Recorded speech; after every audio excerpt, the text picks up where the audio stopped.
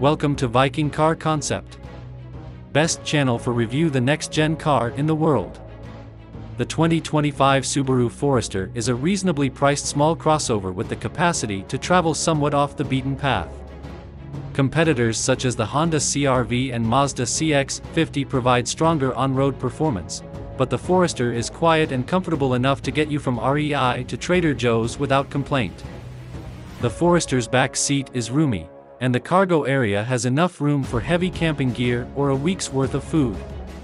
The Forester is well equipped in all but the basic model, but regardless of how much you spend, you'll get a slew of driver assist features. All-wheel drive is standard, as one would expect from a Subaru crossover, but the 182 horsepower flat-4 engine lacks power. The Forester remains unchanged for the 2025 model year. The budget-friendly base and premium trims remain, with the higher-end Limited and Touring, as well as the rugged-looking Wilderness, at the top of the selection. Pricing and which one to buy. The price of the 2025 Subaru Forester ranges from $28,440 to $38,490, depending on model and options. While the Limited and Touring trims are substantially more luxurious, we believe the premium model provides the finest balance of value and amenities. The outward upgrades, 17-inch wheels, a rear spoiler, and body color side view mirrors, make it appear less like a rental vehicle.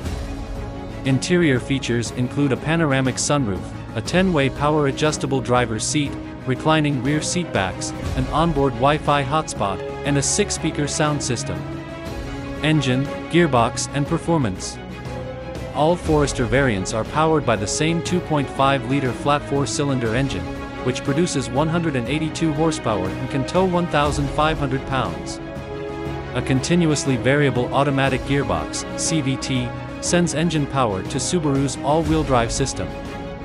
At our test track, our Forester Wilderness test vehicle took 8.0 seconds to reach 60 miles per hour, not exactly exhilarating performance, but adequate for the majority of consumers. Those wanting for additional power can consider the CR-V or the turbocharged variants of the Mazda CX-5 and Kia Sportage. For an SUV with no sporting aims, the Forester handles well. The ride is smooth and elegant, the steering is precise, and the brakes are robust enough for emergency stops. The Forester's cabin is simple and basic, with a comfortable driving posture and excellent outward visibility. Our Touring model's interior was nicely finished with caramel-colored leather on the seats, door panels, and dash. Textured plastic trim layered on the rest of the cabin looked and felt high quality, as did gloss black plastic on the center stack and chromed and matte metallic plastic trims. The back seat is adequately spacious, there is no third-row option, and the bench seat should be suitable for adults on long trips. We accommodate 11 carry-on luggage behind the back seat and 23 with the back seats folded. That's more than the CX-5 or the RAV4, although the CR-V had a maximum carry-on capacity of 25 with the rear seats folded.